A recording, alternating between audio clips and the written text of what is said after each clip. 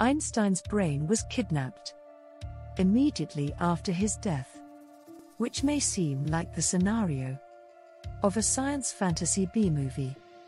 The brains of geniuses were frequently kept in the 19th century, so that scientists may try to discover the source of that person's intellect.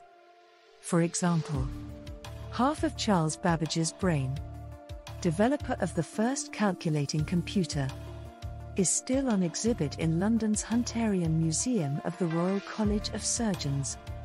Einstein was well aware that scientists would want to investigate his brain after his death, and specifically prohibited it, knowing that such studies seldom generated significant information. When Einstein died in the early hours of April 18, 1955, at Princeton Hospital, the pathologist who examined him, Dr. Thomas Harvey, chose to take the brain on his own initiative for future research.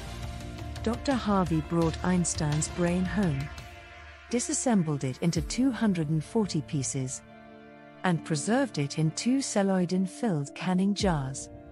Hans Albert Einstein, Einstein's son, learned of the theft shortly after his father's cremation and was enraged. Dr. Harvey, on the other hand, persuaded him to let him retain the brain. The unlawful removal of the world's most famous physicist's brain has professional ramifications for Dr. Harvey. He eventually lost both his employment at Princeton Hospital and his wife, and he relocated to the Midwest, where he worked as a physician or as the director of a research laboratory. He preserved Einstein's brain for several decades, even putting it in a cider box under a beer refrigerator at one time, in the hopes of revealing the mysteries of Einstein's genius. Until 1978, when a reporter tracked down Harvey in Wichita, Kansas, the fate of Einstein's brain remained mostly unknown. The journal article on Harvey sparked a deluge of requests for brain samples to be analyzed, and scientists began publishing their findings in 1985. Many of these studies claimed to have discovered differences between Einstein's brain and that of a normal individual, but they lacked representative control groups, casting doubt on their findings.